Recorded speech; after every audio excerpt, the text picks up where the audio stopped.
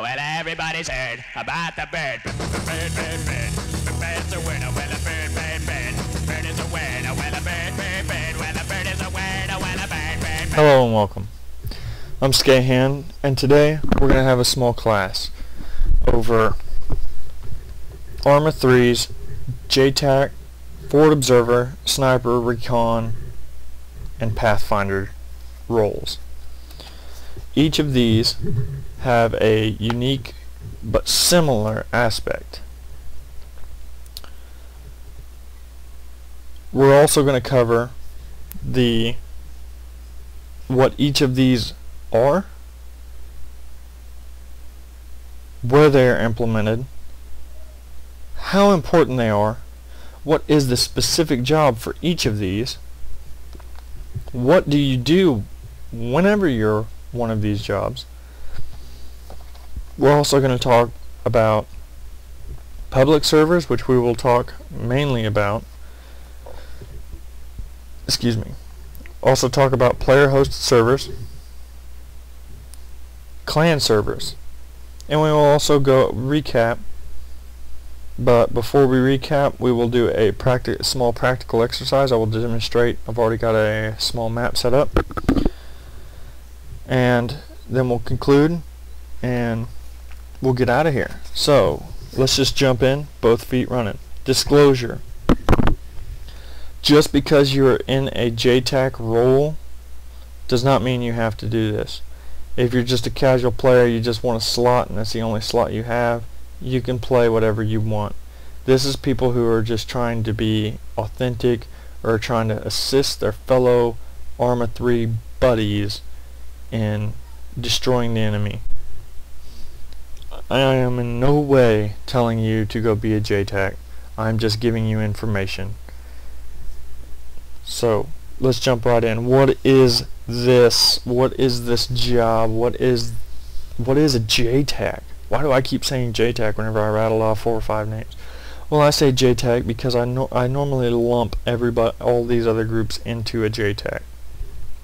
JTAC traditionally on standalone, not DayZ, but on its own, is a soldier or soldiers who are on the ground with infantry, with armor, with all these assets that are only on the ground, and they coordinate the air assets between the guys on the ground. So basically you're with the infantry group talking to the guys in the air, or you're in an OP observing maneuvers and you're talking to the guys in the air. A forward observer is similar to this, except all he does is he talks to indirect.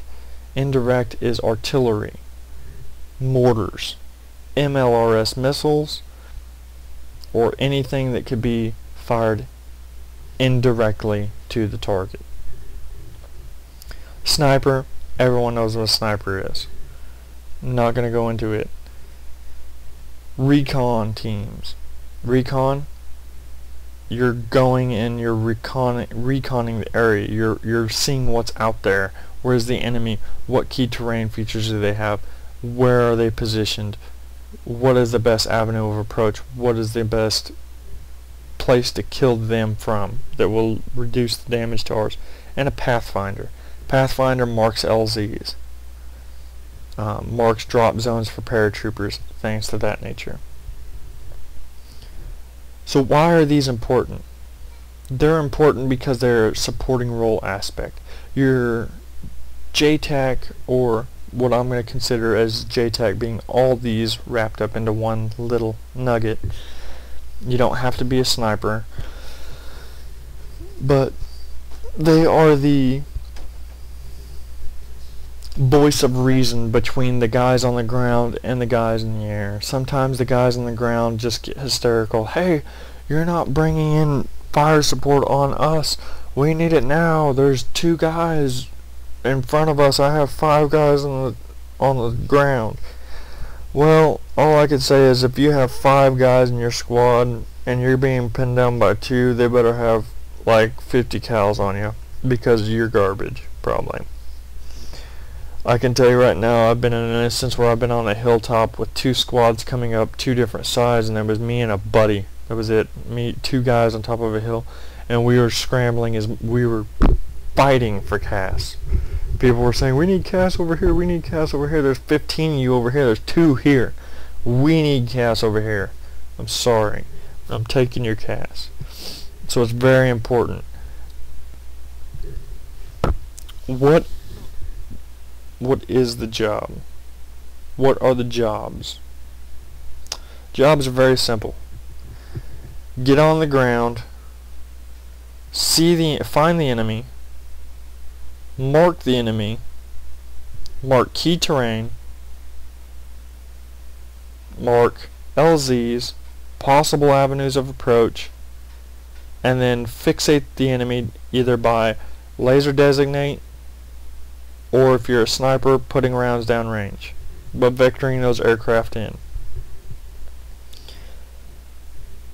And if I've hooked you already, here's what you need to know next. Or here's your next question probably. What do I do? You've got me addicted to this already. I really want to try this out. What do I do?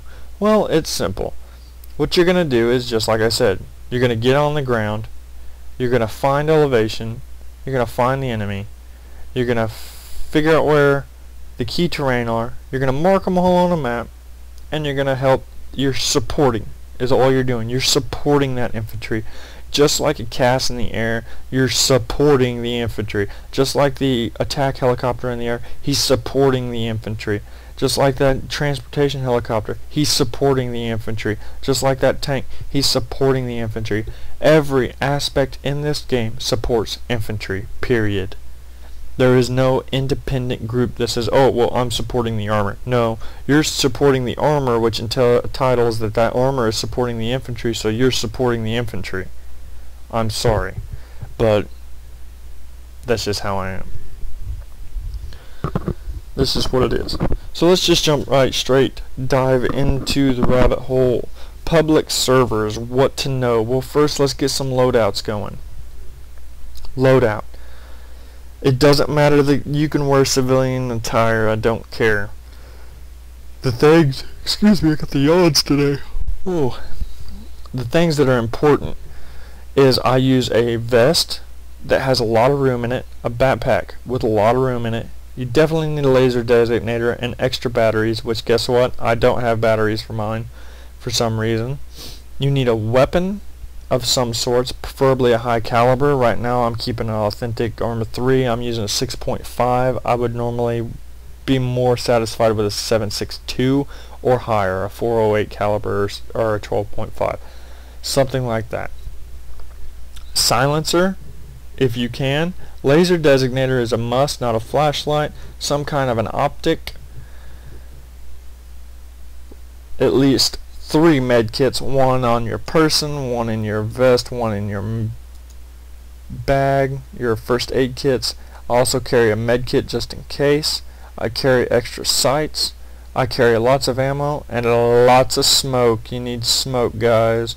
IR strobes for those night operations. Make a loadout, bid it, save it, get it in there. Green chem lights are also very nice, but this is the main stuff.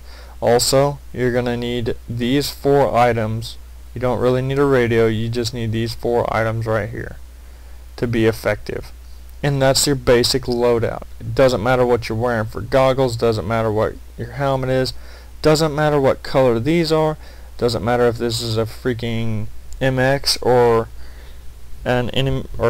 anybody's weapon, just as long as it has a grenade launcher on the bottom. Vest, backpack, who cares about this, but pick whatever you got. That's my setup personally.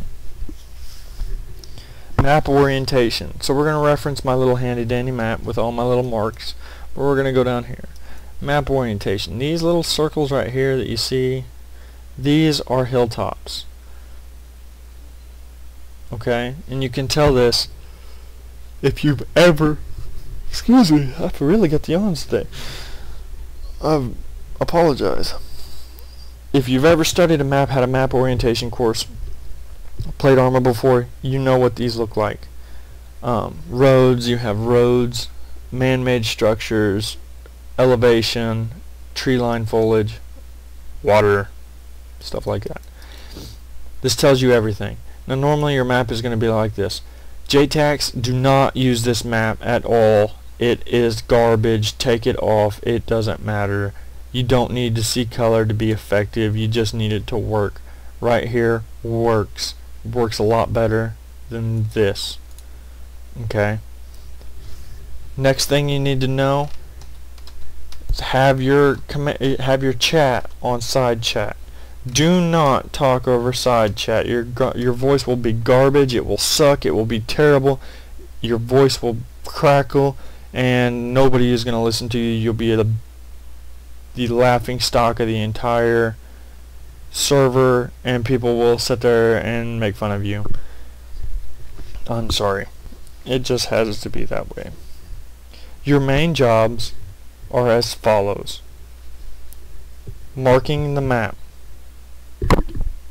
Marking it with friendlies, enemies, key terrain, cast inbound and outbound for both fixed and rotary wing, LZ plotting, reconning the area, laser designating targets, and supporting infantry. Supporting infantry. Supporting infantry. This is all on a public server. Now whenever I talk about the other two servers, they also wrap into this, but instead of combining it all into one, it's different on other servers. So going into player hosted servers, the one where you and a buddy or you and 2 or 3 buddies are playing off your computer, your map that you made, you don't have a dedicated server. Some pro tips I can give to you. Excuse me. Get a system down. Get acronyms, call signs, words, things that mean something that you don't have to sit here and type. There is a rifleman, squad leader, automatic rifleman, AT specialist, you know, put squad times 8 boots, something like that, on the ground. Armor, and don't put stuff that's vague. Enemy. I hate whenever people go put a plot and say enemies right here, guys. That tells you what? Yeah, enemies right there. But now I'm going to counter with a very sarcastic, you're an idiot like sound of what kind of enemy is there? Are they foot? Are they armor? Are they aviation? Are they zombie? Turtle? Who is there? Who is the enemy? What is it? Are they in a vehicle? Are they on the ground? Are they in a machine gun? What are they doing? So be more specific. After you, for those guys that are doing this small group, practice, practice, practice, and practice. And whenever you get tired of practicing and you run through it and you know everything, practice a little bit more, because you're not there yet. I can tell you right now, if you continue to practice with a group and you get that group, those 5 guys,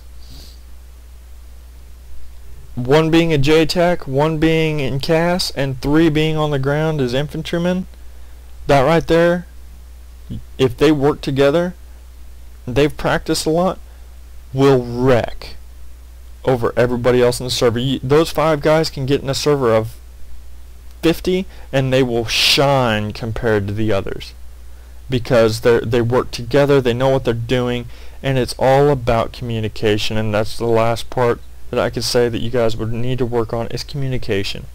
Refine that communication to something that works. For those clan servers, you guys already have your group set up.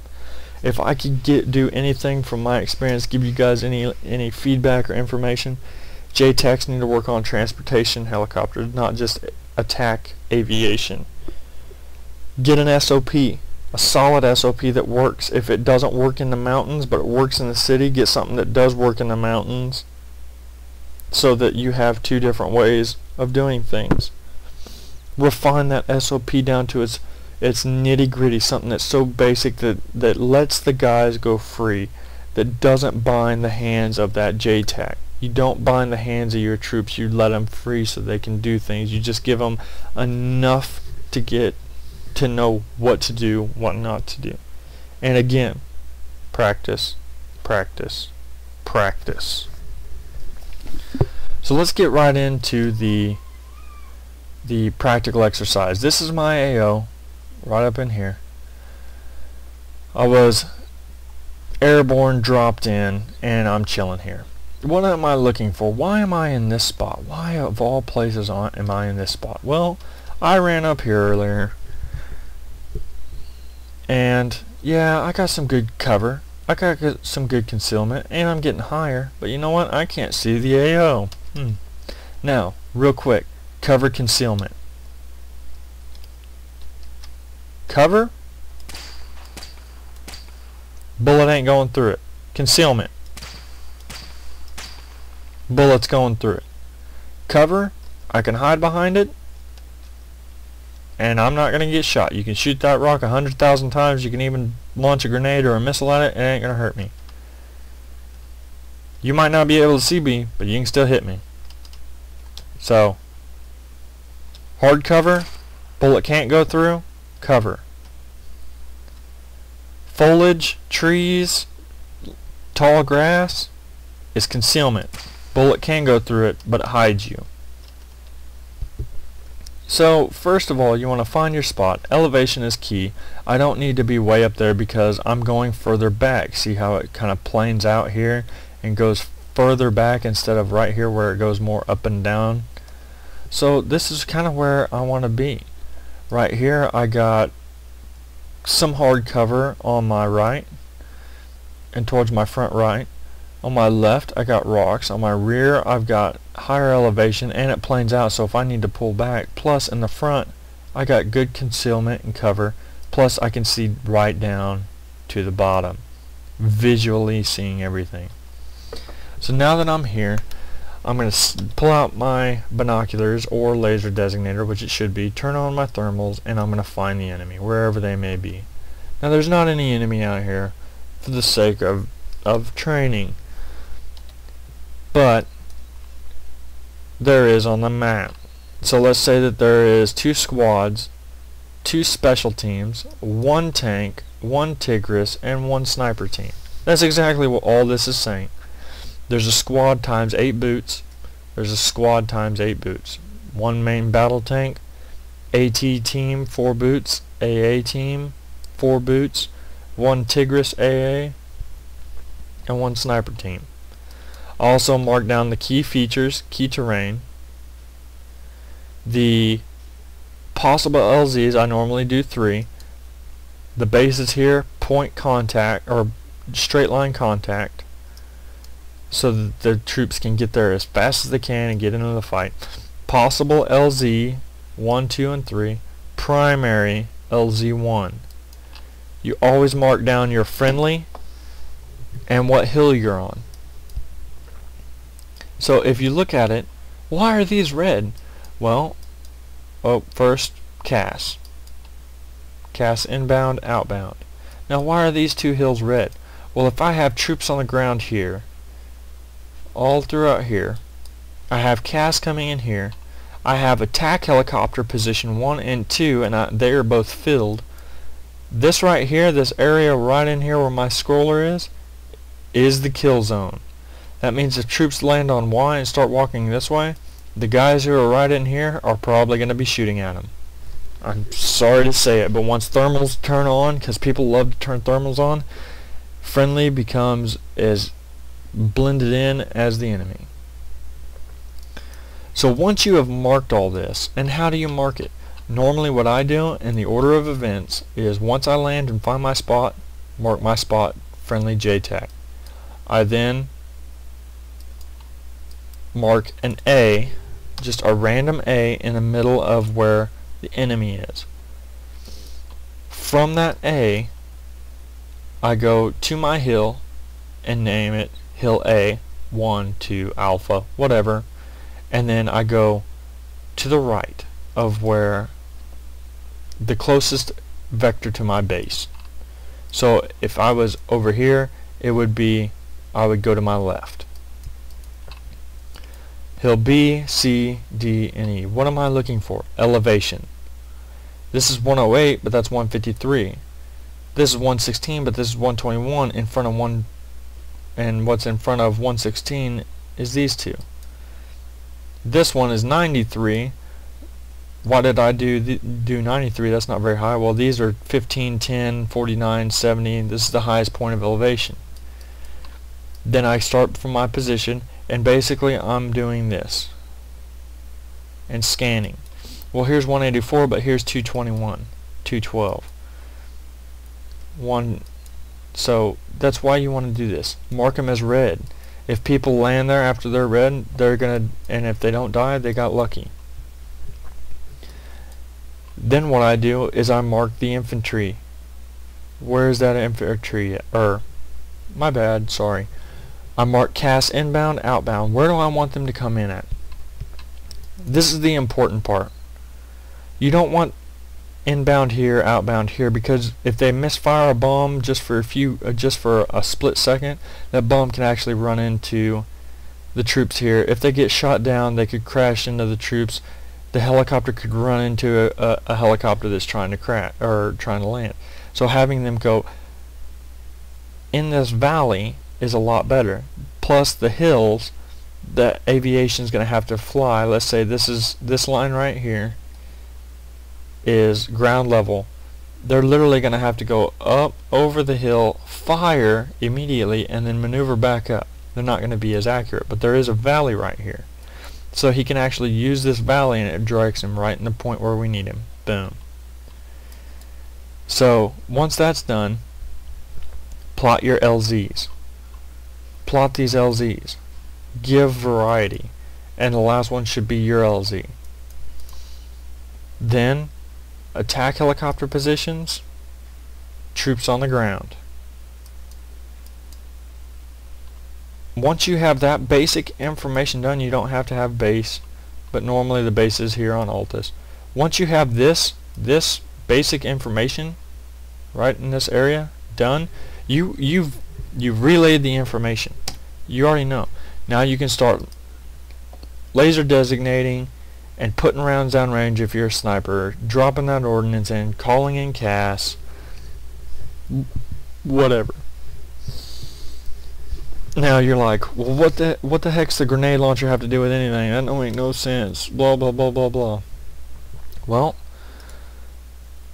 let me ask you this: if I can throw this smoke as far as I can, which is right there, that's not very far. If I throw that smoke right there and the enemy's right there, something is wrong. If a bomb lands there, there's a good probability that if he was a little bit to the right, if he was coming in this way, or if he was, there's no way he's going to hit me unless he's way coming straight down. He's going to be able to hit that target. But if I see the enemy coming up and I fire this thing, I could go, okay, here's grid reference. Alright, right there, and let's say they're over here. So let's see.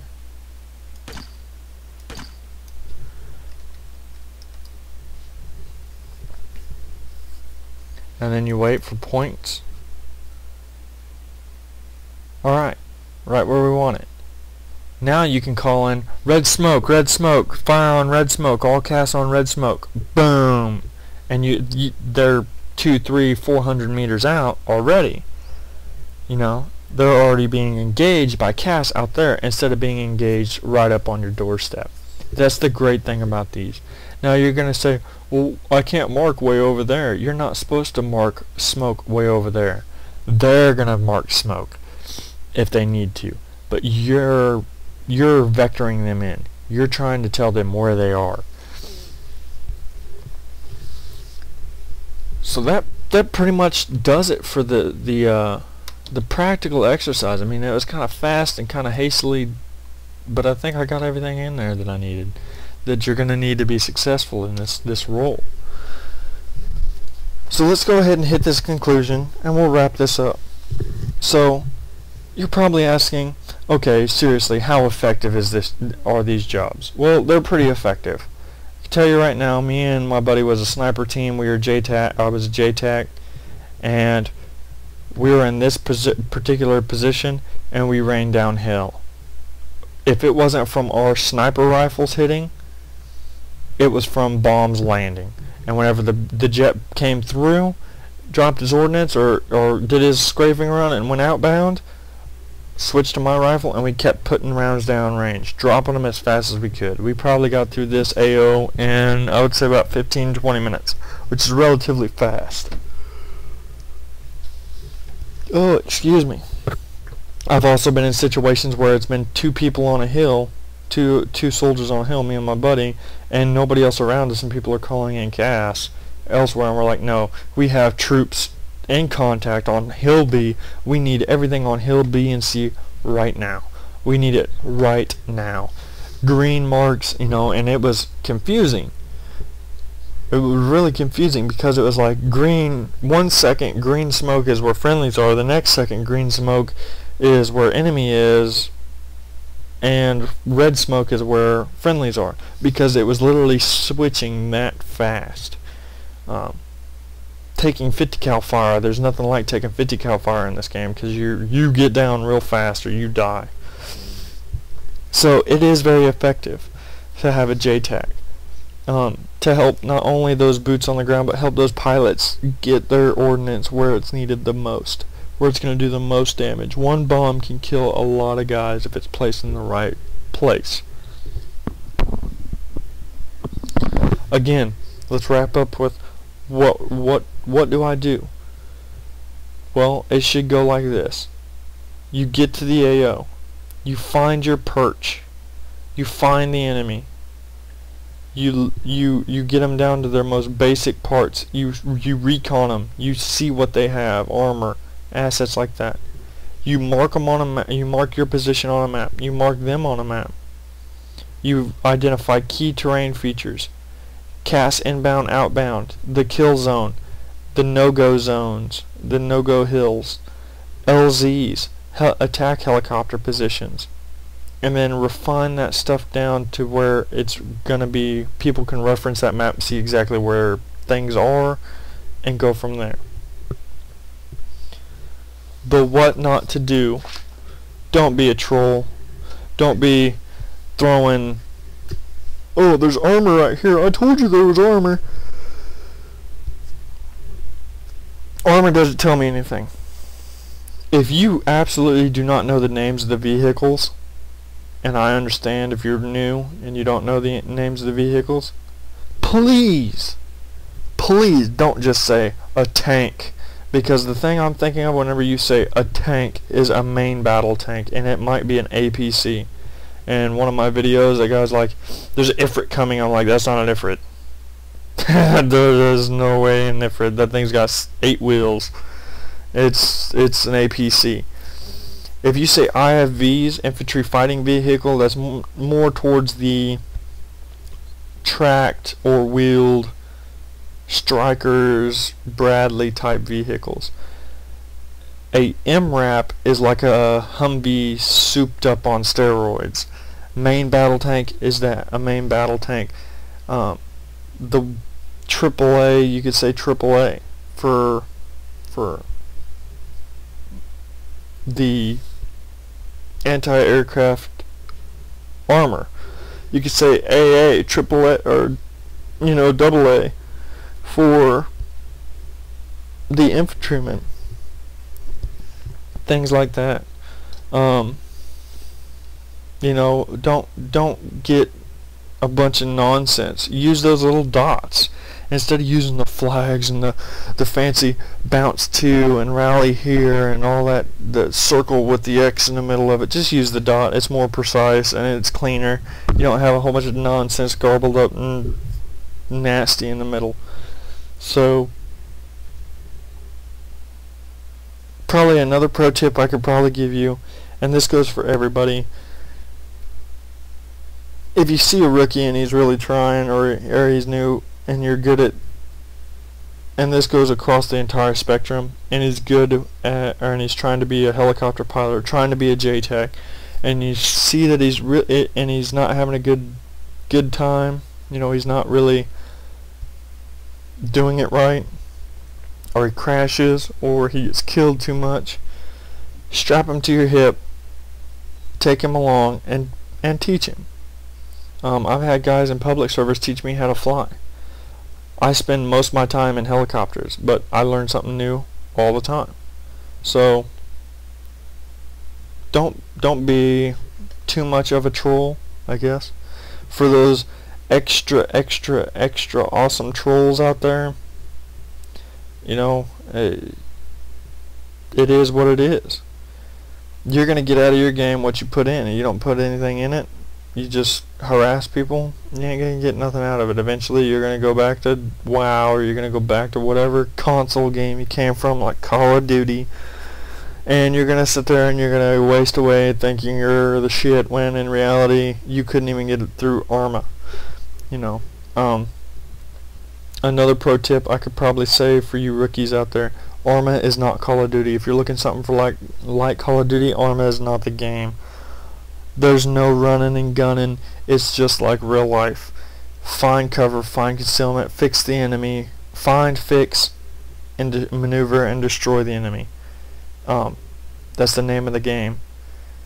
Enemy can also fire artillery on you. So in any other game you think, oh, well, there's airstrikes. Not like this. There's not. You know, whole different ball game, Arma. And I love the whole Arma series.